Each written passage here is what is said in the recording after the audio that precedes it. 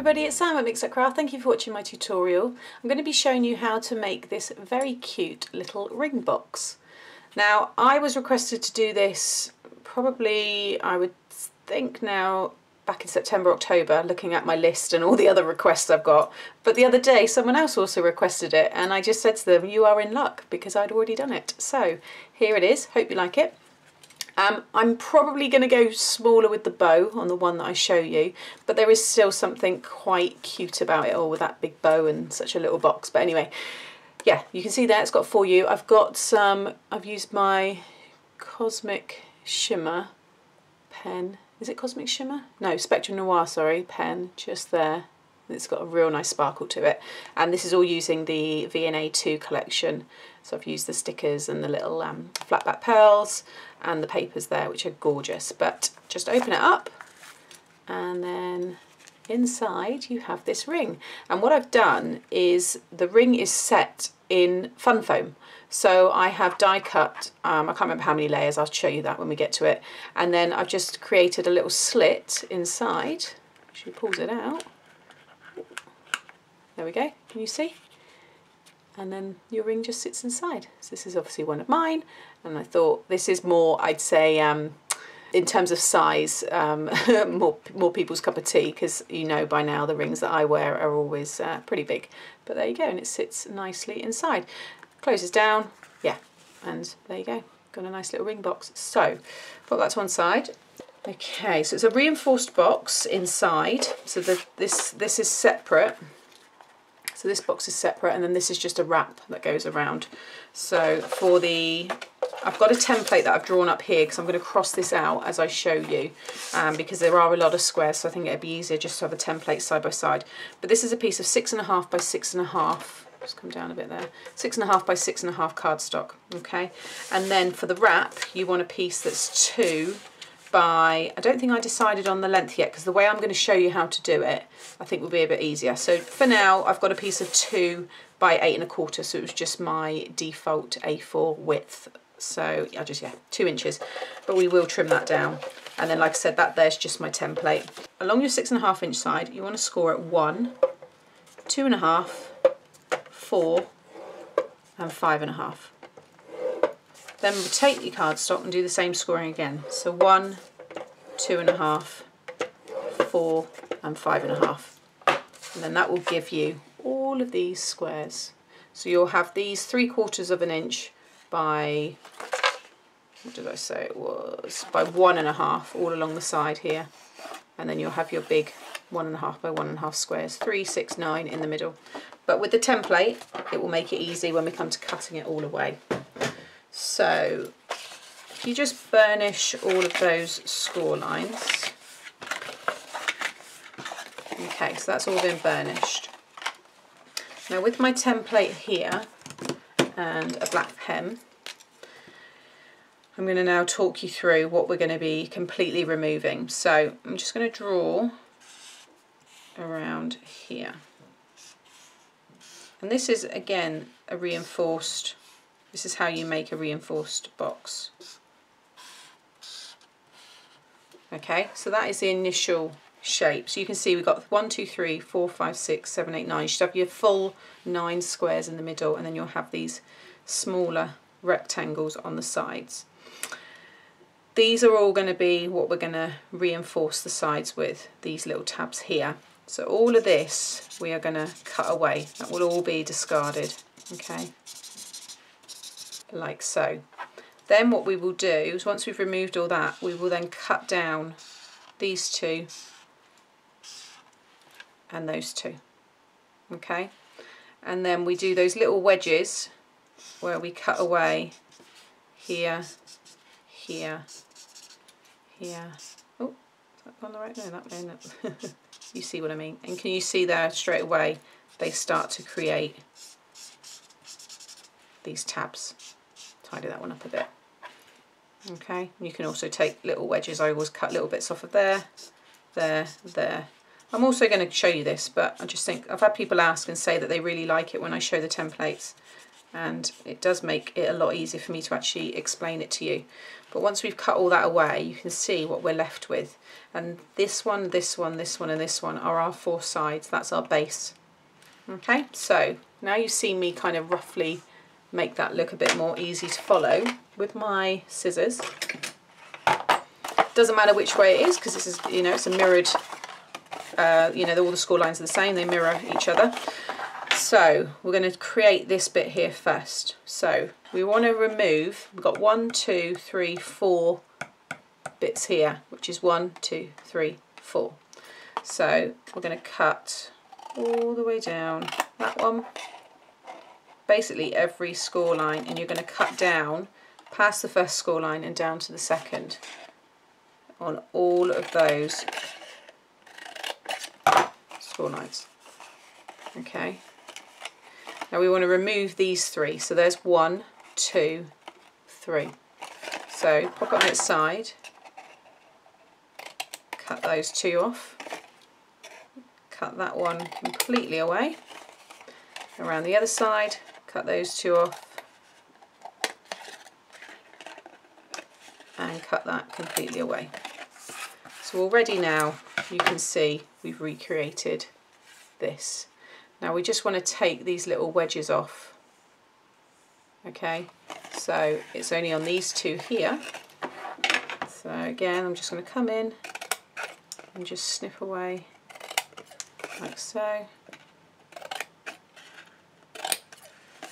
like that. And then I'm going to take just a little wedge, not as big, because this is our reinforced kind of piece, like so. So now if I lie that back down, we've got this here, okay, because all of this now has been cut away. So then if we just flip this around, you just want to do exactly the same again. Okay, so now if I lay that over my template, there we go. That's what we've now cut, and you can see where we've cut away all these bits to kind of make our tabs. And I've just cut little bits away on these 4 here as well. But that is now all ready to be stuck down. Okay, so I will just keep that there if you want to freeze frame, and then you know what you need to do. Okay, so let's just clear all this away. Okay, so I'm just going to grab some of my wet glue, and these 4 tabs, so this one, this one, this one and this one is the one we're going to glue on top of now. So do one at a time,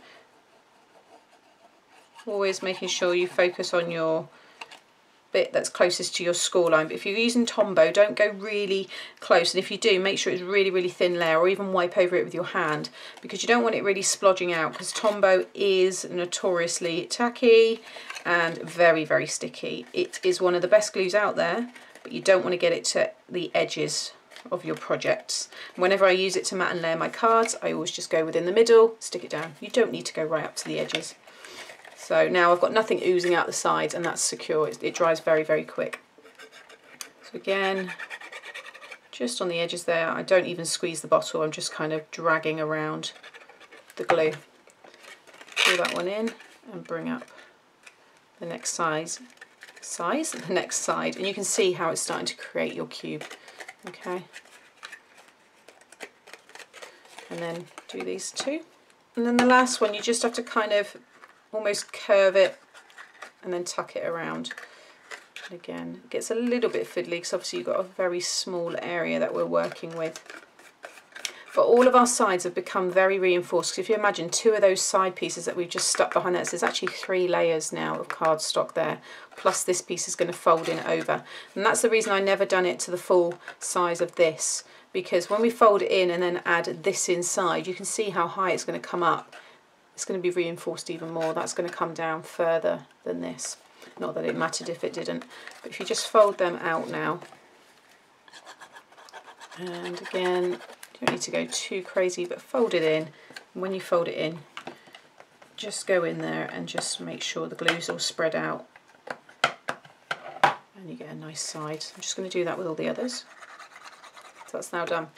Now this piece here, so the fun foam, this is just the A5 fun foam sheets, and I buy packs of them from the range. You can get them on eBay and on Amazon. I always get the A5, you can get A4 if you want to. And I don't really worry too much on colour. I guess if you're going to go, if you do a lot of shaker cards and stuff, white's probably the best shout really. Black would be good as well for your darker cards, but generally even the mixed ones, it doesn't matter. So I've got the pink just because I was working with pink, but I've put 2 layers of white there just because that's what you're going to see when it's done. Now I've cut it to the exact same size of this because I want to really wedge it in there. I want to pack it in so it's not going to move, and I'm just going to put a little bit of glue on the bottom. So you want to cut yourself, yeah, 1.5. You want to cut yourself, was it 12 I said? 1, 2, 3, 4, 5, 6, 7, 8, 9, 10, yeah, 12 pieces of 1.5 by 1.5, and I just cut it through my trimmer. It was fine. You know, it doesn't damage your trimmer, and if afterwards maybe just get some aluminium foil and just, you know, cut a few pieces of that through your trimmer if you're worried it might blunt it, or use one of your older ones. But you can also cut it with scissors. If you just mark along your A5 at 1.5, cut up with some long scissors and then just cut them down. If they're all a little bit wonky, don't worry, you can see there that they're a little bit, but it's really hard with fun foam to get it perfect, you know, every single one. But overall you can see then when I look straight down they're pretty okay, and because it's all squidgy and soft it doesn't really matter. So I'm going to pop a blob of my glue on the bottom, this really just to kind of tack it down, and then go in one side and really, like I said, look, it's snug, and that is what you want. You want it to be, yeah, right in there. Now I'm cutting mine when it's in there because it does work fine that way, but if you feel that you want to cut it first, then don't put it in yet, as I just have. But now, because now there's no, you can't see any gaps, and that's what I didn't want.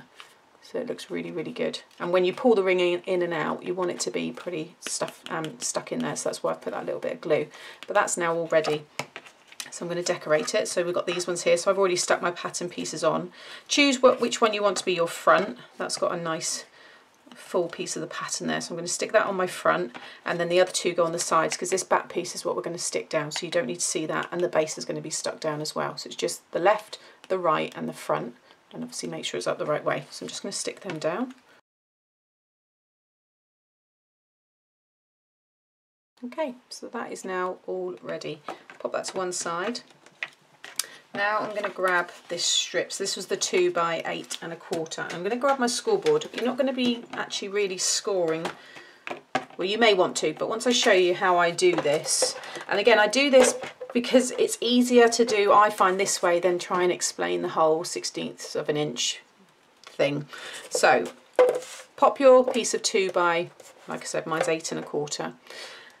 With this piece here, at this point, it doesn't matter which way up it is because it's a cube. So just use it as a cube. Don't worry, you know, like I said, if it's facing up. Pop it in. Now, you want to decide if you want to have a border and how much border you want. So you see I've got all overhangs. So see I've got this overhang here. Now, that was 1/4 of an inch, roughly. So you can see here, when I put it down, I'm not putting it right up to the edge. I'm actually starting at 1/4 of an inch. So I'm just going to sit this cube down here. Now this then is going to be the first piece that's going to come up. So if you just lift it up with your hand and literally just fold it, okay, just push it up and then put it back down again. Now more than likely your score line or your folded line, I can just bring this up with you trying to see it, see where it folds, it is folding bang on the piece in between where my notches are, and that's because we're stretching it around something else, another piece, so it just pulls it out. So then if you have lifted it up like that, okay, so like I said, you can see now, if I bring it up, can you see the nice little overhang I've got? 1/4 of an inch roughly. So again, that's like that, and we've brought that up. What you can do now is just find any of your tracks, line up that fold and just score like so, and then I can just fold that around. So already now I've got my first piece, if you imagine, that's now going to stick against like so, and I've got that little overhang. Okay, next put it in like that. So there's the folded piece, pop it in, grab this again and wedge it up to it, and then bring the next size around and really make sure it's folded right up to it, and that'll give you the close, nice tight fit that we want for that piece to wrap around. Okay, and again I can see that that fold is hitting right on It's in between the tracks. It's on the piece that kind of sticks out. So now I can grab that again and just line it up. Actually, I'm going to flip it over so I get the score line in the right direction. Line it up in any one, it doesn't matter, and score. And I can fold that around like so. Now, when I put that in, you can see that really nicely wraps around perfectly. So now we just need to trim off. So when you pop it in, you want 1/4 of an inch again to kind of come away. Or what you can do is just measure here. So this is 2 and 1, 2. Yeah, it's in between. So it's easier, again, to just grab your pencil, like so. And I'm going to do mine. It's just there. Just want it to be roughly the same. So it's just under 1 3/4. That's where I put my little pencil mark there. Okay, so I'm just trying to show different ways to make something. So now it doesn't matter what size you're making, by following that kind of technique, that way of doing it, you'll be able to get a nice tight fit rather than worrying about, you know, measurements and stuff, because I'm aware that everybody may do it slightly different and therefore theirs may come out slightly different, whereas this way you should all get it the same. So now I can stick that in there and you can see we've got our little ring box. Okay, so hopefully that makes sense. Now it's just the fun part of decorating these last few pieces. So you'll have 3 that should have mats on top, or layers on top, and 1 that's plain. This one is optional, but I just wanted to just put it on the bottom there, and it just kind of gives it, again, a little bit more strength, like so. But before you start sticking these pieces down, this is when you want to add your ribbon. So I'm going to bring this one in here. So I've got, just because on my sentiments, I don't really want just for you as well. So I think I am going to go with this plain one, because I don't know if this will be given as a birthday gift or whether it just be just because kind of thing, which it does say, so probably do that. So I'm just going to take the whole bit off for the minute because I don't know how much I need, and I can just add it on at the end. So what you want to do is you're going to stick your first end of your ribbon is going to go on the bottom like this here. Now I've got mine pattern facing up, so I just thought it looked nice when you, obviously when it's undone. So again, it's entirely up to you, but I think this one I might do the other way, so do it wrong side up. So you've got your pattern facing down, and what you want to do is just add a splodge of glue quite far in, okay, because remember this is set back, the box is set back anyway, and then just make sure you get it centered up and just pop your ribbon on the bottom like so, and then this piece here I'm then going to glue down on top. So with this piece you're going to do the same but on the top. So again, put some glue, set back, this time with your pattern facing up. Again, just stick that down nice and centered like so, and then I'm going to have this piece on the top because it's got the most design, like so, and do it that way. Stick that over the top. Again, you should have a really nice little border of whatever colour, in my case it's that pink, all around. You can see now that hangs out, it looks really pretty. Okay, so mine's all attached at the minute, it's one piece, but that's fine because now I can cut that down to, I think that will be enough for my bow, like so, and then I've still got one long piece of ribbon. Okay, so now we want to stick, oh, I've got these pieces here still, haven't I? So that one's going on the back. Where was my other one? Top. Oh yeah, inside here. I was thinking there, where's my extra one? So I'm going to have this one on the inside and then this one on the back, because this is your base. You can put one there as well if you want. For some reason I've cut that completely wrong. Can you see? That's way big. I'm not going to stick that. I just noticed then. So I'm going to leave that, but you will have one there. I will do that off camera. So now we just need to stick the 2 pieces down. So the back piece, here's your front, you've got 1, 2, 3. So this back piece and this one. So basically the last 2 plain ones you want to add glue to. Okay, and then pop your base down first, have it front on and just make sure that you get it again nice and centered, and then stick your back down like so. I just realised as well that white one should have been a bit thicker. Can you see I've got a gap, whereas with that one I haven't. I've gone all the way back. See there? So you actually want to make that one a bit deeper. I mean, that's not the end of the world, I'm not worried at all, but just in case you do flag it, I already have. So I'm just pushing the foam down just so I can push down onto the base there. And now when you close the lid down, look at this, it's just so cute. And then I'm going to cut it inside in a second, but I just want to make sure, yeah, it's better when the ribbon, I think, is a bit thinner. See now how that's going to make a nice little bow.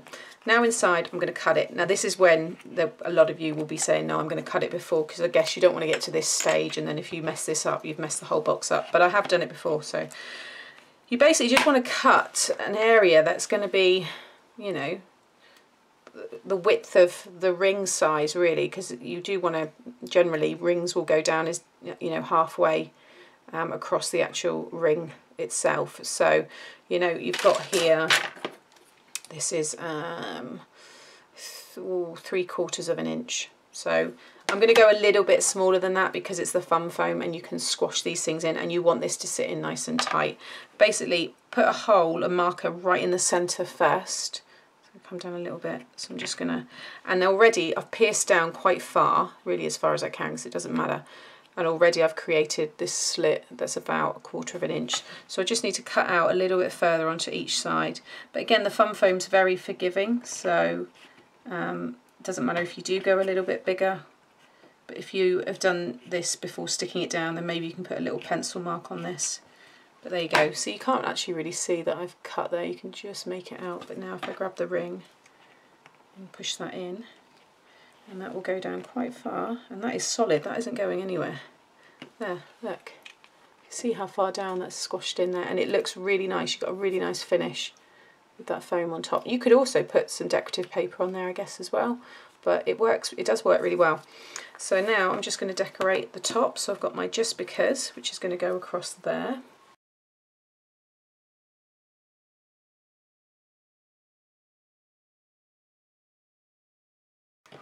Bring that up, you can see how much sparkle on that heart, and just see we're putting, but how cute, it's just so dinky and tiny and small.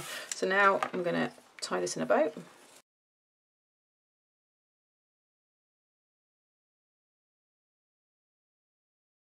And there you go. Need to play around with it a little bit. I could probably have done with a little press, but how cute does that? I just absolutely love it. And there's the other one. And they are just adorable. Adorable little ring boxes. I love them. So you can do them for any, obviously, occasions. They'd be great for Christmas, be great sat on the Christmas tree, actually like nestled amongst all the branches and stuff, and nice as little favours as well. You don't have to put rings in them, they can just be nice little boxes, you know, take out all the foam and stuff. So yeah, I think they will work for many occasions, but I hope for those of you that have requested this, you like it and give it a go. And yeah, just need to put something on the back of that one there, and they are ready to be used. So as always, thank you for watching. If you've enjoyed today, please give me a thumbs up and subscribe to my channel so you get to see more. Thanks for watching. Bye.